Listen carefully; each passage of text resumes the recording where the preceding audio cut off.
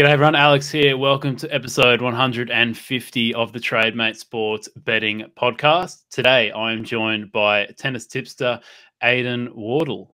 Welcome to the podcast, mate. Nice to be on here. Been a follower for a long time, so great to be on the show.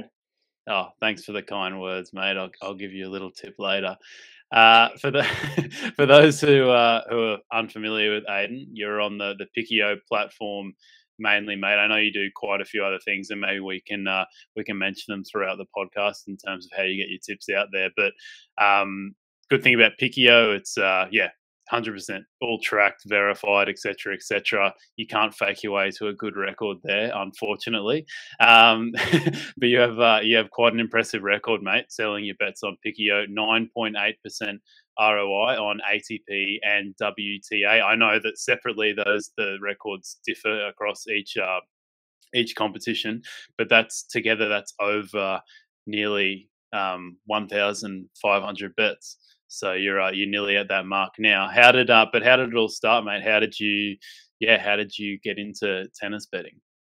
Yeah, so my story is a bit of a weird one. I think when most people go into betting, they've had an interest in the sport for a while, and then it's been a gradual process into kind of like the gambling world. Whereas for me, I actually entered it through academia. I did a module in economics in action, and my lecturer was showing me back and lay betting. He was showing how to use a betting exchange, and the next thing you know, I was kind of like hooked on the idea of being a long-term bettor. I called my parents about a week later saying, this is what I want to do as a career. Their response was kind of like, "You sure about this?" Of course, but and then from there, I did my dissertation on the tennis betting markets and the efficiency of the betting exchange, and they just kind of grew organically. From then, I started trading tennis for the first 6 months post uni, just really small stakes, and then I saw people tipping on kind of Twitter pages and whatever, and I thought, you know what, now I've got trading experience, now that I'm starting to understand different angles and stuff, I think I could give this a go. And then so it was a weird one because my tipping and betting kind of coincided, so it's been a very kind of organic journey through sort of tipping and betting and learning that whole experience as you go, which I don't think many people would have that experience of doing. Yeah, it's really, because I guess most people probably been betting for years, and at least a couple of years, and then maybe they start tipping after that. So it's quite cool that it's interesting that your record's so strong, considering that like probably through those like first 500 bets or early bets, you were still like learning lots about the betting market. Yeah, it's exactly that. Like I think I'm just quite lucky in that how I bet. It's very much intuition based, so it's not like a model that I'm constantly refining. I've always kind of understood pattern recognition and understanding what goes into a player winning a tennis match. So I remember when I first started tipping, I was on a different platform, Tipster, and I just hit a load of 2-1 set bets. I think something like 10 of my first 14, and they were all at average odds of about 4 to 5 to 1. I had an ROI of about 165%. So I kind of gathered a following just from doing that over a short sample, and but then you get thrown into the deep waters, obviously, of suddenly having a tipping service early on whilst you're learning to become a bettor. But I enjoyed the challenge of that. Yeah.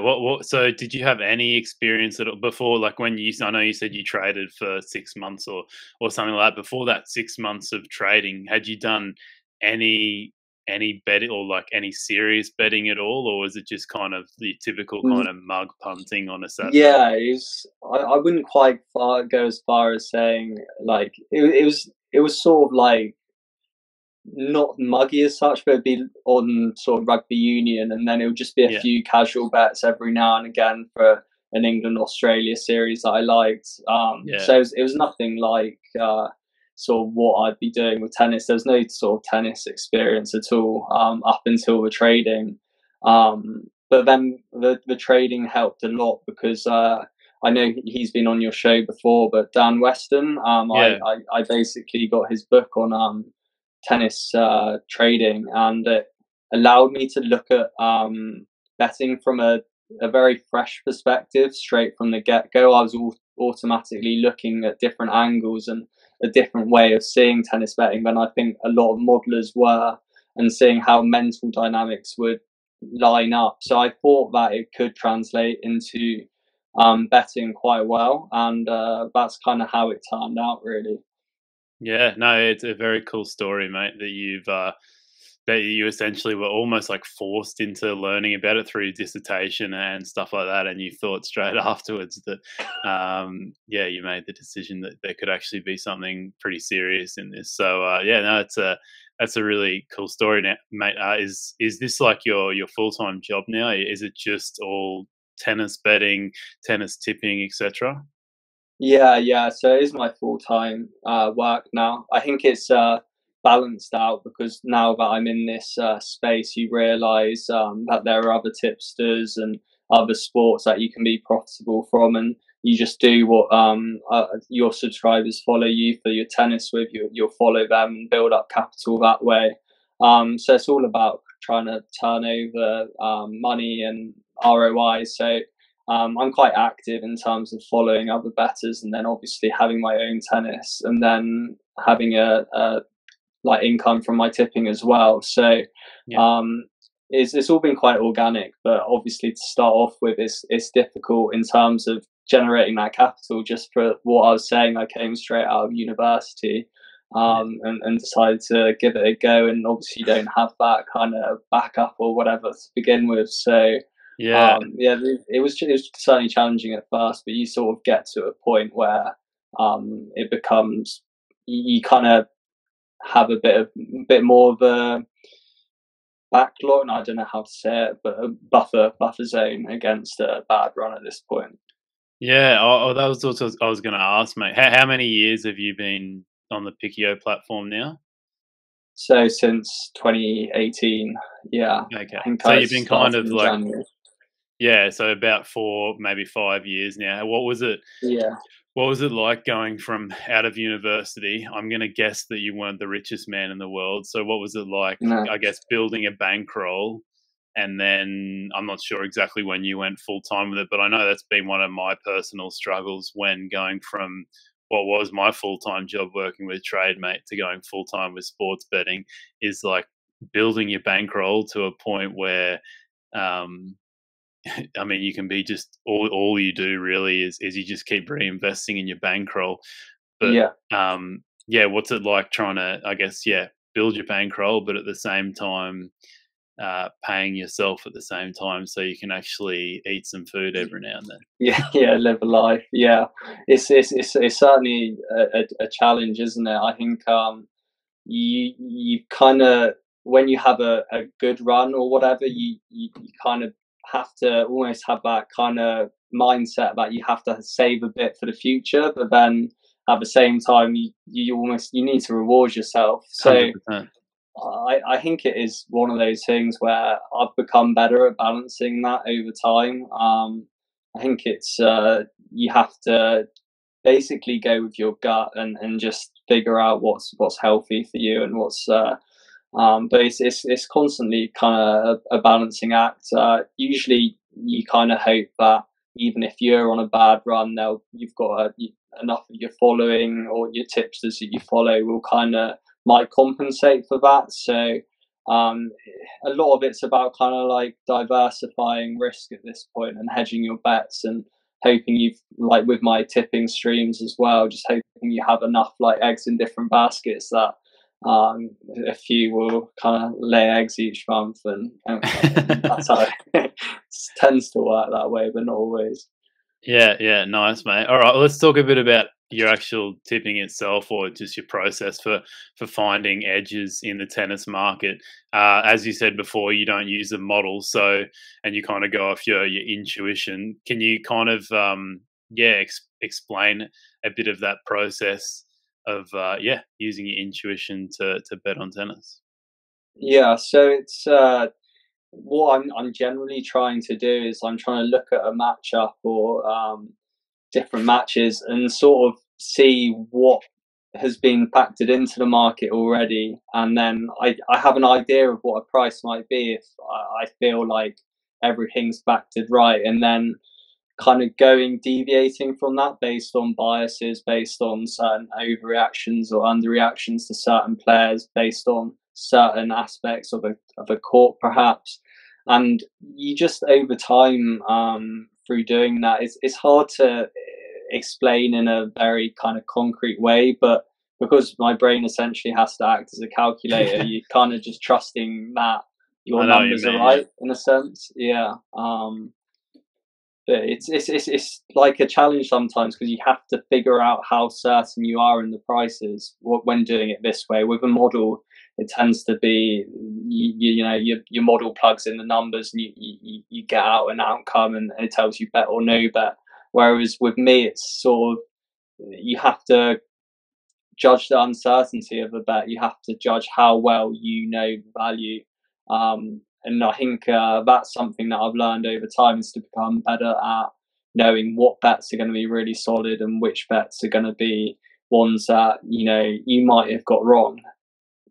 Yeah. So try and simplify the process a little bit for me. Do you look at the prices, let's just say on Pinnacle first, of let's just say Kyrgios versus Djokovic in the Wimbledon final? Are you looking at the prices first, or are you doing all your analysis, all your research first, and then comparing your price to the market? Because I'm assuming it might be the first one, because there's like 1,000 games every day. Yeah. No, it kind of depends. Like it can go both ways depending on how busy it is. But when you've got time with like a Wimbledon final, you try and come up with the price first and then adjust to that. Wherever possible, I think it's better to have an idea of what you would price it up first, because otherwise, I think the prices that you see can act as an anchor, and I think you don't really want that. I think that can create sort of like cognitive biases, or you start reacting to what you're seeing. Whereas if you've got a price in your head before you see what the market's telling you, I think it can sort of tell you a bit more, if that makes sense. Yeah, no, for sure, mate. What are I mean, maybe you don't want to go too deep because this is kind of your edge here, but what are some of the factors that you're thinking of that most of the time, or some of the time, the market isn't factoring in? Yeah, so obviously what the market is factoring in is stuff like service points won, return points won. It's all the data that's very easily accessible. What I'm looking at is more specific stuff. There might be, for example, on most major events, you've got 16, 17 courts. Certain courts, if I'm watching a match on one court and then I'm watching a match on another court, there's usually some differences between the courts, and I might think that player would win on the grandstand, but they might not win on court two, and it's just subtle differences in the way the ball might fly through. Obviously, I don't want to say too much, but it's kind of as you say, it's subtle factors that aren't necessarily going to be priced up. Yeah. Once again, you don't have to give me anything too crazy here, but can you give an example maybe of like a player bias, or a court bias that happens every year, that kind of shows where your edge lies? Yeah, sure. Like one of my favorite events year on year is Madrid. Like it's a clay event. It's a clay masters event, and basically because it's played at altitude, played at 500 meters above sea level or whatever, the way the ball flies through it tends to suit more players that strike the ball harder, who take the ball on earlier, because they can attack through their shots a lot better than they can on slow, heavy clay, where it suits the sort of defensive baseliners. So for me, that's always an event where you quite enjoy it because you know what the stereotype of a clay quarter might be for the market. But there's something unique about these conditions that means that it doesn't, the yearly data or the data that everyone's using match up to Yeah. what the reality is. So from that perspective, there's certain weeks that you target a lot more than others because there's something in those unique weeks where you can really kind of exploit. So yeah, that's certainly a week I don't ever take a holiday for, kind of thing. No, it's super interesting, mate. Like, how, if you could, can you assign any percentage to it in terms of like how big you think the edge would be on something which seems so small, but like, you know, potentially could be big for you in terms of your betting? Yeah, so I mean, I guess that's literally the perfect example. The one at Madrid, I would think, 50%. Some, I think in 2020 or whatever, I think maybe 50% of my bets maybe came from that. In terms of the clay swing, came from that one tournament. So Mm, a factor like that's huge. yeah, Whereas you'll go for an event like Monte Carlo, which is slow, heavy clay, where the favourites tend to win, the player, better clay quarters tend to do well. I might only have one or two bets there all week, and that one or two bet might just be because I've been frustrated and looking for something that yeah, it's more of a test of patience. Whereas when you're at a certain tournament, certain bets might fly off at you, and you're trying to almost do the opposite of trying to rein it back in and being like, yeah, there's a lot here that I like, and you can't get too overconfident in a sense.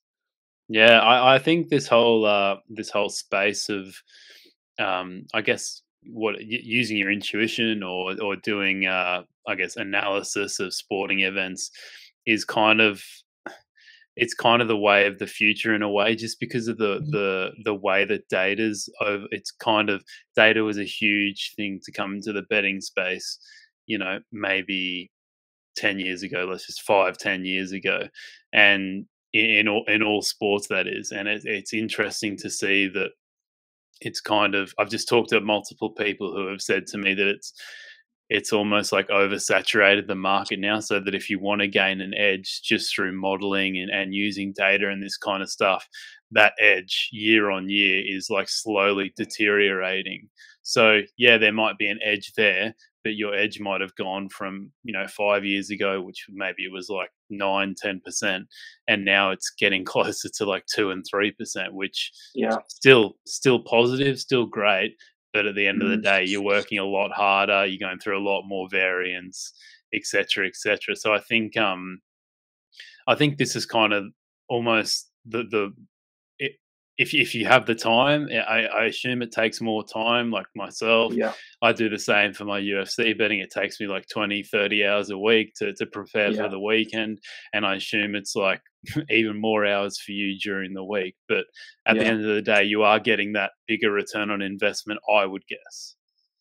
Yeah, I mean, I think you just nailed it with those comments. I think it's very hard to, because just the way that places like Pinnacle and other bookies are pricing them up, they're using more advanced algorithms based on the data. You just aren't going to have that edge in comparison to them. So you have to be able to do something differently from what Yeah, they're doing. And as you say, like you watch 20, 30 hours. For me, with my tennis, it's exactly the same. I'm having to watch a lot of tennis to create angles. And part of the challenge these days is figuring out which matches to watch, where you're getting that kind of certain matches. There's just no point watching if it feels like it's going to be predictable. You start looking for the things that don't conform to the mean. You look at the ones where the underdogs have overperformed, and you're trying to figure out, is it because a favourite's underperformed, or is it because this player is now really underrated by the market? So it's all those kind of things, I think, when it comes to trying to yeah. deduce value for me. Would you say it's even more highlighted in a sport like tennis, because the turnaround on these bets sometimes is 24 hours. Like the market comes out and the market's settled 24 hours later. So there isn't, you know, there isn't that week, I guess, you get in most cases where you see the market moving, etc., etc. You know, people have more time to look into all the different factors. So I would assume that in tennis it's even more focused on data because they haven't got the time. You know, odds compilers, traders haven't got the time to factor in these outside of the box factors, if you want to call them that.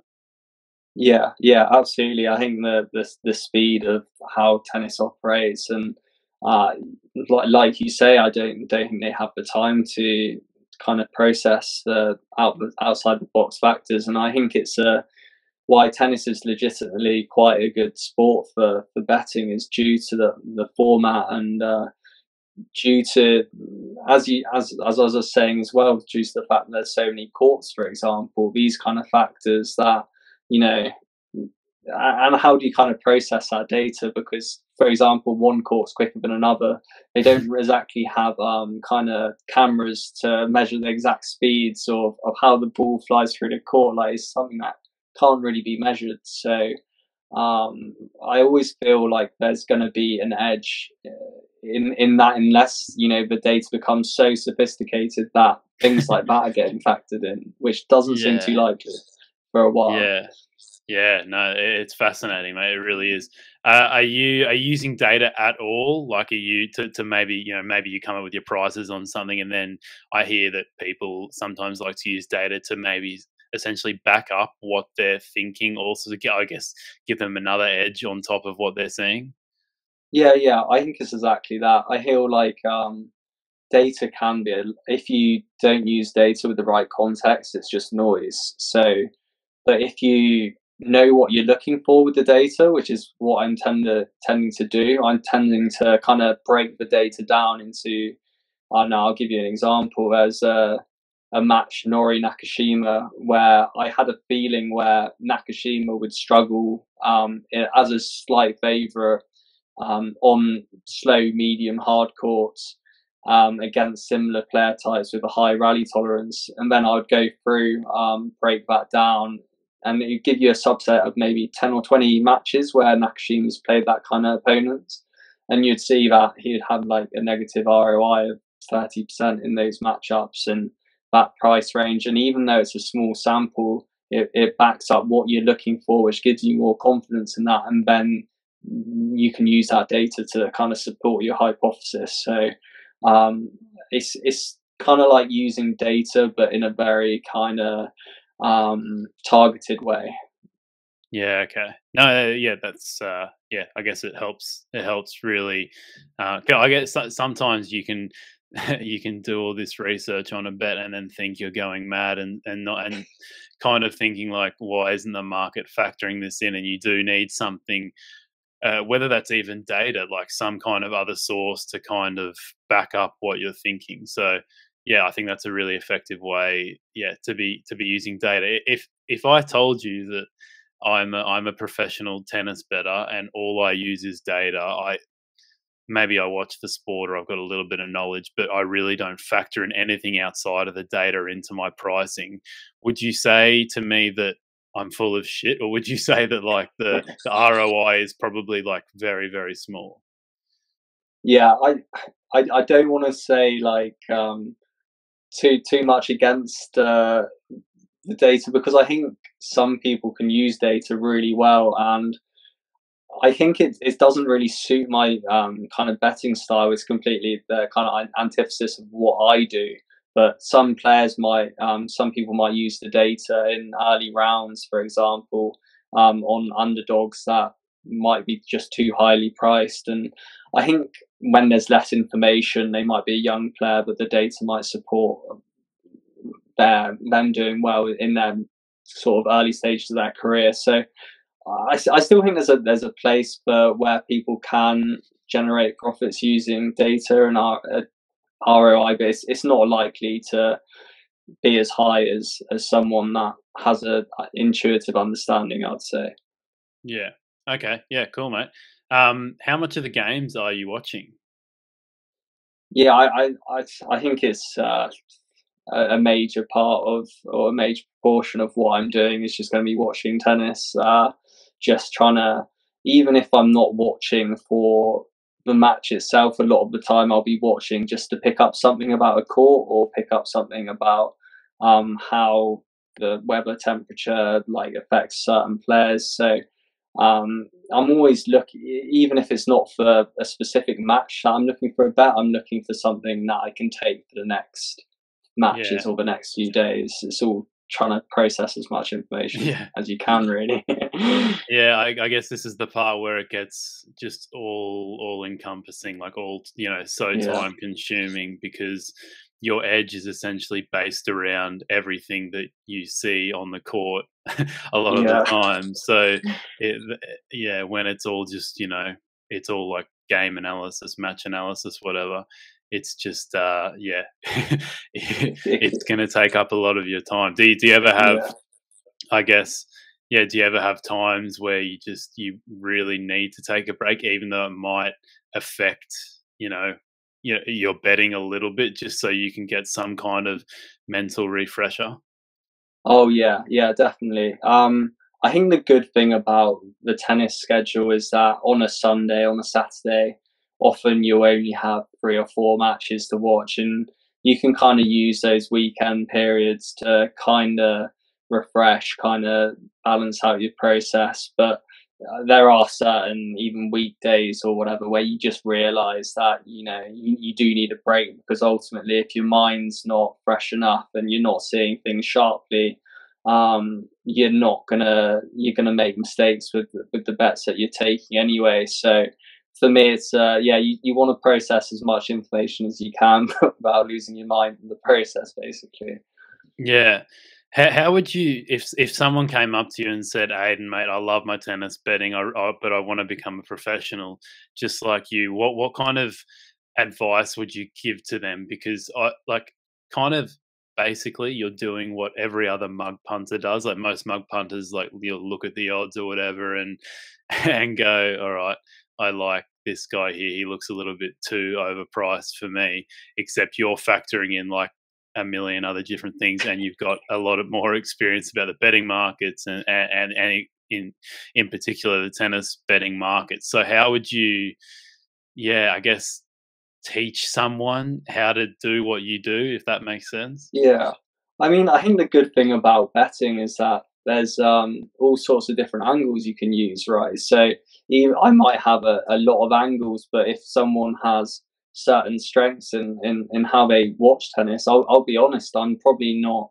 I follow other, because obviously when you're in the same space as other tipsters in your sport, you kind of get an understanding of how other people think about tennis.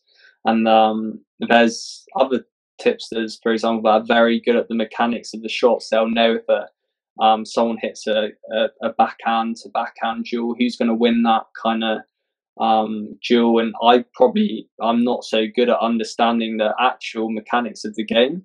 So for me, I would just advise any bettor to understand their strengths. Like, what is it about tennis that you understand? What is it where you could be better than the market at, and encourage them to kind of take that path where they're utilizing their strengths. Where if they say, "Oh, you know what? I've always loved playing on clay. I really understand how this player's drop shots just a killer on this court. I Mm. think we can bet them."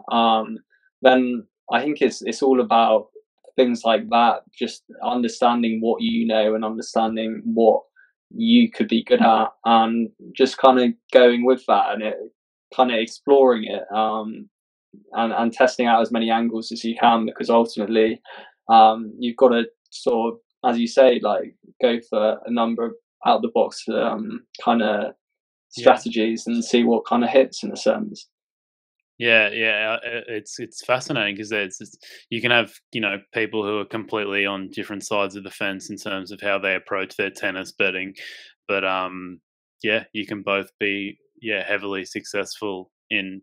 It's all just about the numbers, really. Is at the end of Yeah, the day, yeah, you can almost both be on different players in the same match, and if you both got the price that you wanted to get in the long term, you can, yeah, you can both be successful. And I compare a lot of what you just said to kind of my own UFC betting, because there are probably out there a lot more like technician kind of experts on like kickboxing or wrestling or yeah, jiu-jitsu and all this kind of stuff. Whereas for me, I've never had a fight ever in my life. So Mm. I've never trained or anything like that. So I don't know these kind of like, but you can approach things from different angles and look at things in more simplified ways and use different kind of data and all that kind of stuff we've talked about. So yeah, there's many ways to skin a cat, mate. Yeah, exactly that. And I still feel like there's a lot of kind of ideas in the markets that I never come up with because I don't have that mind to, Yeah. or I don't think about tennis in that way that other people do. So I'm always, I never rule out not making a tennis bet based on what someone else is thinking, because I might think, oh, they've seen something that I wouldn't ever have picked up on. So I do find that fascinating, to be honest, but it also kind of gives you something to try and work on yourself. Like, I Yeah. don't know if you found that with your MMA, just trying to understand the technical side of things more. So I do these days more try and think, oh, whose forehand's going to play into their forehand better and Yeah. stuff like that. So not that I need to be thinking about more stuff, but Yeah. Well, it that's the all thing, helps Ben. these If you things. start incorporating things that you normally haven't done, then Mm, you could find yourself thinking more about those things, these new things that you haven't yeah, incorporated in the past, and then you forget what actually is like the cement, the base level of like the core of of your betting, and yeah, absolutely, exactly. yeah. So it's an ever evolving thing, mate. It can get bloody confusing if you want it Yeah.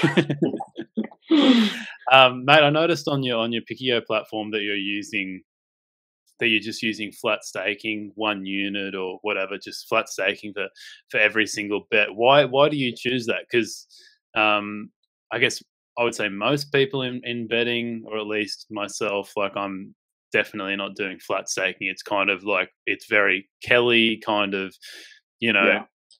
it's very complicated most of the time, but you know what I mean. Yeah, no, I mean, in my personal betting, I'm not flat staking. I am sort of variable staking. I think with Picchio, because I started off, my first picks were all 1 unit, and it's quite hard to kind of scale up in a sense with like my own personal betting. I might be kind of doing variations like zero point 0.5, 1.5 points on a, or 1.5 units on a bet. Whereas with Picchio, it's 1, 2, 3, 4. So the factor is quite big scale. And maybe if I'd started on maybe trying out a 4-to-1 unit scale right from the beginning, I could have done things differently. But I felt like once I started on that path, it was easier to just give a record that was very kind of representative of how I was doing, because it's all level to your yield to level stakes, and Mm. is going to equal your actual staking. And it is mainly just a simplicity thing in the end, I think. Yeah, have you been in your own personal betting? Are you able to accentuate that ROI of what is it, 9.8% on Picchio at the moment? Have you been able to turn that 9.8 into 11, 12, 13 just through variable staking or whatever method you like to use? Yeah, absolutely. You can increase your ROI by a few percent by just optimizing what you're doing. And I tend to be someone that I'm quite probably play quite aggressive, Kelly, in a sense that I'm not too perturbed about betting the same on a higher odds as a sort of a 2.0 if I feel like my edge is with the 3-to-1 bet, and I feel like I'm more profitable in that odds range, and I'll really attack that kind of angle in the same way with the same stake I would for an evens bet. And obviously, if your ROI is higher on those higher odds bets, you can kind of um, generate a higher return of capital quicker from taking those risks. But it's you just kind of want to be able to balance it out at the same time. It's quite nice when you have a period where you're doing well on your even shots, and it gives you that bit of extra wriggle room on those highest odds ones to be confident enough to keep attacking on them. Yeah, I guess the whole basis around Kelly, or if people want to use a modified Kelly, is that you attack you put more on your biggest edges. Yeah, Obviously, the odds ranges are factored into that too. Like if you've got a 20% edge on a 2 in odds, or if you've got it compared to a 20% edge in 5 in odds, you're going to end up putting more on the 2. But Yeah. no, it's really how have you? Well, that was kind of going to be my next line of questioning was your success, your record on Pichio this year. You haven't been as successful as other years. Is there a reason why you think that is? And maybe it kind of harps back to what you were saying there, where you're happy to put sometimes more money on higher odds ranges because you think the edge is bigger, but obviously in the long term that could, not in the long term, in the short term, could result in some pretty bad variance. Yeah, I feel like this year's been a combination of things. I think I certainly haven't had good variance on the higher odds. I remember there was a space a week or two in May, June, I think it was, where I had I think it was 6-1 player in South, so he had 2 match points on serve, loses that. Then I had one the next day where it was a 3-1 serve for match lost. I had just a few, and these things are ones where the units would swing by a long way. So when you have bad luck on a bad variance on a bet where it's evens and you lose out, then it's annoying. It's always going to be frustrating, but you've only lost the swing was only 2 units, if that makes sense. Whereas if you lose a couple of bets where they were very likely winners at 6-1 or whatever, then suddenly that becomes quite a significant factor on your short-term results. So yeah, like I think it's a year where I've also made a few more mistakes than I have on previous years. Like you say, when you're trying to evolve, you try new things, and sometimes you're just trying to make. I feel like this has been a year where I've tried to make a few adaptations, and I'm sure it's going to balance out. In the long run, I have utmost confidence that there's still plenty of value in the tennis betting markets, and that I can find it. But it's certainly been a bit more of a challenging year in terms of just making sure that I've been being as consistent as other years. Perhaps it's not quite hit as much. Yeah. Okay. Do you think potentially the market's gotten sharper over the years, or do you think it's just down to you maybe making a few adaptations to your service? Bit of bad variance to kind of mix together, and that maybe you just made some choices that if you look back on, you wouldn't have made again. Yeah. I think it is definitely a combination of both. I think the market's getting a bit sharper. You can just tell there's certain angles, if that makes sense, that are getting cut out or being priced up better. I think maybe 3 years ago there were just some sort of bets that would be in the market that they're just a must bet straight away, and you had no sort of concern whatsoever about whether there's value or not on these kind of bets. Whereas I think this year, there's probably not quite as much that's jumping out at the screen. I mean, you still get some, but there's not quite as much of an abundance, I'd say. So I think but ultimately, I think it is a bit of a bad variance situation, and I'm pretty sure that the market still have plenty of opportunities, which is the main thing. I'd far rather it be that I feel like there's value, but I've just made a few mistakes, rather than I feel like the market's suddenly becoming perfectly efficient. Well, if you're happy to mention, just because I like to be hugely negative, what are some of the mistakes you've made this year? Yeah. No, it's funny because I'm like, sometimes my subscribers don't get it because they think I'll send them a message being like, I made a mistake on this and that, and subscribers are like, well, why are you telling me this? Like, but it's because I want to be as transparent with myself so that you learn from your mistakes. I think that's the key. So like, for example, I think there's certain power strikers that I've opposed, and I felt like maybe they can get ground down in a longer match, but I found that they've just hit through the court better than I was expecting. And I've made that mistake a few too many times this season with certain players. I think with Anna Samova, I've been killed by her a few times this year. especially on the big centre courts that suit the powerful hitters. I've definitely made a mistake on that angle. So it's just it's weird because it's usually subtle factors that I'm missing, rather than anything data based as well. So where the value might lie for me is also where I can also, make mistakes at the same time. Yeah, no, it makes sense, mate. How challenging has it been for you this year, just mentally? I mean, yeah, obviously you do have like a great record behind you over a large sample size, so it's not like it's not like people are going to look at your record and say, yeah, whatever, they're going to have a crap Yeah, year or whatever. But it is one thing to lose money yourself through the tennis betting, but to have that external pressure too. I know there's, just through my own experience from tipping in the past, that there are certainly some terrible human beings out yeah, there. yeah, no, And also you have to factor into this too, that this isn't just your like part-time casual kind of hobby. Like this is all encompassing, probably like one of the yeah, biggest things that happens in your life every day. So yeah, yeah. I assume it can really grind you down over time.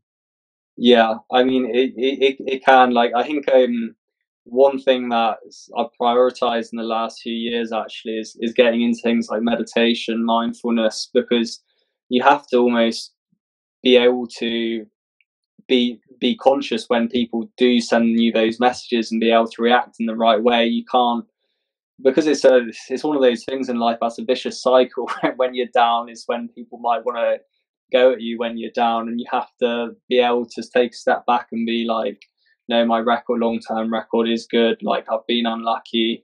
They might be saying one thing to me, but that's not necessarily the reality. It's just their reality and how it's been for them. And I think it's about kind of like being able to understand what they're going through, what it's like in their shoes. They might not have joined when I was making a lot of profit. They might have joined during a start of a bad run, and they're suddenly paid a fair amount for their tips, and the tips haven't made them profit. So you've just got to appreciate that. Obviously from my perspective, if I'd done the same, I'd say it's an investment. It's a gamble, and you hope it pays off. But if it doesn't, I don't have an issue with the tipster.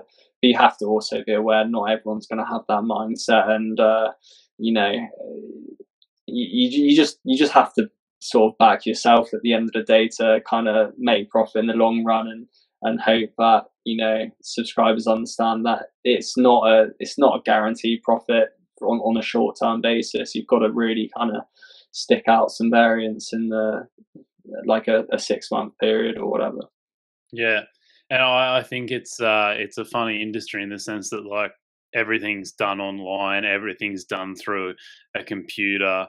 Like there's not really any human connection at all with tipping at all. Like it's all just they see, I don't know how Pickio works, but whatever. Let's just say an email comes through or whatever that Aidan's tipped up this. Like they don't know what you look like. They don't know Yeah, what you sound like. They don't know that you're just like another human being. And I think yeah, it may be something like this. People can realize that you're actually seem like a great bloke, and you're just like everyone else, or not like everyone else in the world. But you know what I mean? Like you're just another human being that's trying to have a crack in the world, and you're not like trying to rob people of their money or anything like yeah, that. yeah. So it's exactly that. Like, sometimes you get these messages where you feel like that is what they're thinking, like that you are trying to rob. You always, but obviously it's only in our benefit. We want to do as well as we can, because ultimately, our success is based on our bets. So we're absolutely invested in our own results, and as much as anyone. So, it is interesting when you do get that negative feedback. It's obviously from your own perspective, you're like, no one's feeling it worse than me. So it's one of those things where I've learned to accept. I think a few years ago, I probably had thinner skin with my first ever bad run, because I'd never been through that. And I remember at the time I was on Twitter, I had like a portfolio tipster, you call them, and they were like following mine and it was on a downswing or whatever, and then you'd have a lot of people on the same Twitter thread kind of like, oh, Wazda's been awful for a while and stuff like that, and Oh god. that was probably the most difficult thing I went through, but that was also the kind of trigger that made me realize, what, you've got to kind of detach yourself a bit more from what other people are thinking about you, and because ultimately the only thing that really counts is your process and making sure that you're sort of delivering good bets to your clients. And if you're kind of getting completed in this mental anguish and battle with other people, then that's ultimately not going to help them make profit Yeah. in the long term. Yeah, no, 100%. I always thought that when people had a crack at me with some of my bets in the past, that I was like, you realize that having a crack at me is just going to make me feel worse about myself and Yeah, probably make my tips go worse. yeah, But yeah, anyway, if you were more positive, maybe we could go up. I mean, I'm not sure it affected my betting in any way, but yeah, it is because you're already hating yourself enough. You don't need other people to jump on board too. yeah, yeah. Mate, more about the market, the tennis market in general. How much? So it's from what I understand, you're sending out tips at pinnacle prices. So you're not quoting, you're not just giving out your price and then seeing what bookmakers are out there. It's just based on pinnacle odds. So if you're quoting the pinnacle odds, would you say that a pinnacle moving off your bets quite significantly? Because I would imagine if you're maybe just betting through pinnacle yourself, they would have you tagged as a sharp tennis better by now, and would significantly move off your bets, or maybe you're not using pinnacle at all yourself for that reason. Yeah. So I'm sort of trying to, because of that, I don't really want my bets to get flagged, especially when I've got a number of subscribers. So I want to protect those prices as much as I can. So I try and do the majority of my betting on the Betfair exchange. It sometimes takes a bit longer to get the liquidity in, but ultimately you can kind of balance it out and use sort of other bookmaker accounts where you can as well. But generally speaking, I think when I do send out tips on Pickio or Pinnacle, the prices will generally move a little bit immediately, and I think a lot of it can be sort of weighted, associated with the weight of money coming in on my tips as well. And sometimes they bounce back up for after an hour or two. Yeah. Okay. So you're considering you're using Pinnacle as a marker is not like, I assume by now, if you are using Pinnacle as your prices, that you probably would have changed the way you operate a bit more if Pinnacle were moving significantly every time you sent out a bet to your Yes. subscribers. Yeah. Yeah. That's right. Yeah. How many subscribers do you have in total, or close to it? On my Pickio, like Yeah. probably mid 2025 or so. But then on my other main service, I'm probably have 100, and because there's like correlation between the bets, so you've got to kind of balance out how that's going to work and stuff like that. Yeah. Yeah. And also, like, it probably depends too on what kind of subscribers that you have. If you have a guy that's putting $50 down at Pinnacle or whatever, like, he's not going to move the market at all. No. But if you've got someone that's putting thousands down, Yeah. then then that's a different story. So I guess that's all kind of all kind of factored in.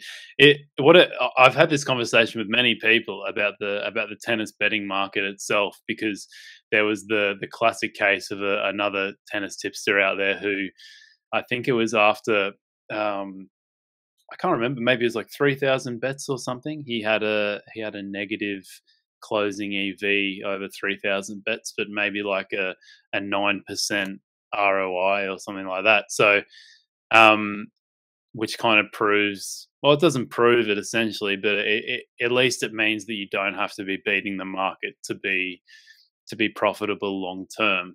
So how concerned are you with beating closing lines, and what, if you were concerned about beating the closing line, is there a particular bookmaker or exchange that you really want to be beating? Yeah, I mean, it's an interesting question because I have kind of like conflicting thoughts about it because, um, on a general level, I definitely would rather beat the closing line, of course, and I think I do. I think in the last, in August in particular, I think I've beaten the closing line quite significantly on the majority of my bets. But there are certain bets that I've made in the past where the market's gone the opposite way. I remember there was one at I know I'm going off on a tangent here. But there was one at Madrid where I bet on Isner at 2-1 to beat Bautista Agut, and I had this match at like even, so I thought it was pretty strong, really strong value anyway. And that Pinnacle, the price drifted out to 3-1 before the start of the match, and I really That's couldn't always understand comforting. it. Yeah. And then I watched the match back, and Isner won at the 2-1 that I bet, and the match went exactly how I thought it was. It was very close. There was nothing. There was 1% in the service points won. But it was the perfect example of why sometimes I don't pay that much attention to closing line value. If I felt there was something specific that the market was missing out on, I'm not going to worry too much if it goes the other way, because ultimately, I never expected the market to consider that. But then there are times where you want to be beating the market on a general level because you want to be consistently having good logic. And I think the closing line value is probably the best indicator that you are using good logic, because obviously I do think markets generally will become more efficient the closer to time you get. But but I would say it's about 50% of my post match stuff would be looking at CLV, but then the other 50 will be based on my own intuition of how the match has gone, and sometimes I might even get like decent closing line value, but equally think, oh, that was actually a rubbish bet because there was something that I missed when and watching it back, it made it evident. So for me, I have quite a flexible mindset when it comes to that. I don't think it's one or the other in a sense. Yeah, would you say Pinnacles then, if you were wanting to go off a Yeah. closing line, would you say they're probably the most efficient? Yeah, I'd say so. I think the Betfair Exchange and Pinnacle, I think the other kind of bookmakers kind of follow them, so it makes sense that they would be the most efficient in terms of the lines that they produce. Yeah. Yeah, I've always thought, for people that don't think the market's efficient, that it, or at least um some people might be betting props or something like that, where there's not really like a marker to go off in terms of a closing price, or at least the market's just not very efficient. So I've always wondered how people kind of judge their performance, because you could, I mean, you can tell from you, just because of how long your record is now, that your intuition based way of what you're doing is successful long term. But for people starting, maybe when you were first starting over your first 100 bets or something like that, like you could, because there's no, let's just say you're saying, all right, the market's not efficient, I don't really care about the closing prices, etc., etc. You could then look at your first 100 bets, say you've got a 15% ROI, and think, well, because I don't care about the closing prices, all I'm going off is my win loss, and also seeing what I'm seeing on the court. And you could really get sucked down a path potentially, because you haven't got that, I guess, that whatever, that metric to go off, Yeah. to say whether that's like your second opinion on everything, to go off. So you could potentially get sucked down a really bad path where you think you're a rock star, but you've actually just got some good variance. Absolutely. Yeah. Yeah. I completely agree. I think it's just the best indicator that you can have that's objective, right? Everything that I'm doing with my post analysis and is still intuition. So there's no, there's no objectivity, complete objectivity to you. You kind of trust yourself, and but that's come with years. As back in January, in that first with those first 100 bets, for example, you do have to be a lot more uncertain about how your process works. So for me, it's certainly been one of those things where I've kind of felt lucky that it has played out the way it has, and it has maintained itself throughout.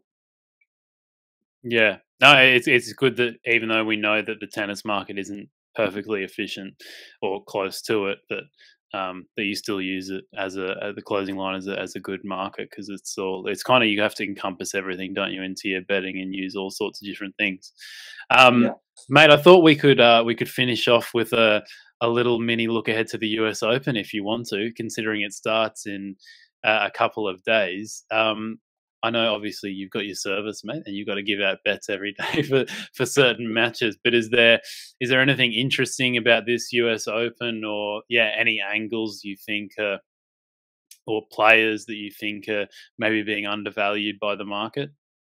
Yeah, so I think that the one thing that's been right in the spotlight, even in the last few days, is just the tennis balls themselves, which is, I think, is quite an interesting one, because the tennis balls they play on many of the other hard courts are sort of heavier, whereas the Dunlop ones that they're using in the US Open are lighter, and the ball flies through a bit quicker. So it makes it easier for the big hitters to really get through their shots. But the reason why it's been quite funny is because on Twitter you get opposing comments from Swiatek, the one that won, the player who won Miami and Indian Wells and was doing great at the sort of mid part of the season. Also, she was saying, "Oh, she hates the balls because they're too soft and hard to hit through." But then other players last week, because they played with the same balls at Cincinnati, they're saying, the Keys was saying, "Oh, I love these tennis balls. They're easy. That the ball flies through great." And it's actually something that I'm really going to be considering with my betting at the US Open, is who's going to enjoy these balls. And especially when you hear these interviews of the players that are saying, "Oh, I don't like them. They need to get rid of this." Like, if they're saying that they want different balls or whatever, it's already an issue in their mind. And I think these players, especially because the ones that are complaining are coming off a bad loss where they're being priced maybe 1.3, 1.2. There were two players that lost and made comments after.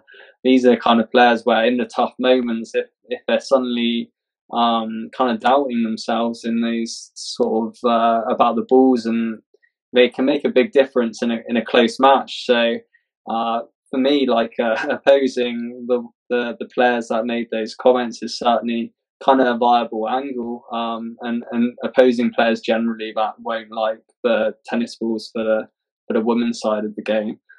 Something from a personal level I'm really interested in seeing is Raducanu, who obviously won the US Open last year.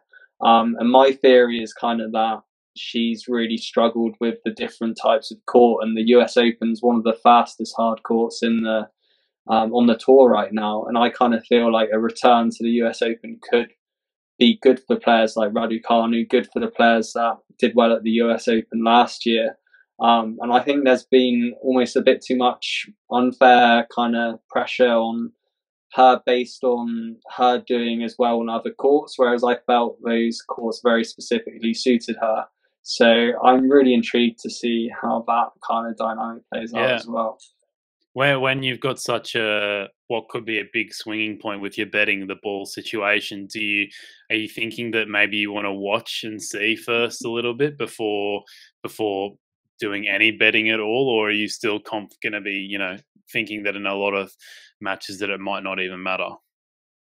Yeah, I think because it's been like a trend now for a year or so, that you do notice that it has made quite a significant difference in many matches. It just kind of, it gives you a bit more confidence that it could be an angle worth exploiting. But at the same time, that's only one factor of many, and it's one where in a sense, it seems a bit ridiculous. The choice of tennis balls is going to have a big factor on the value of a match between two players.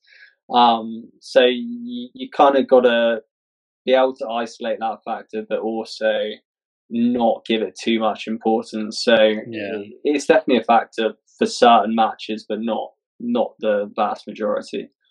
I feel like it's less so about the balls, it's more so about how the balls affect the mentality of the player, because I Yeah, think it like at the top level, it's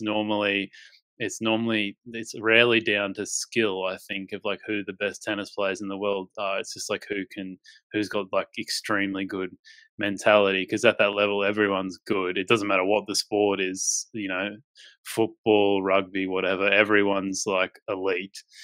And it can kind of just come down to mentality. And if they're like, scared about what the ball's doing every single yeah, shot, like I can imagine that could become a horrible, like it just become a yeah. horrible experience for a tennis player.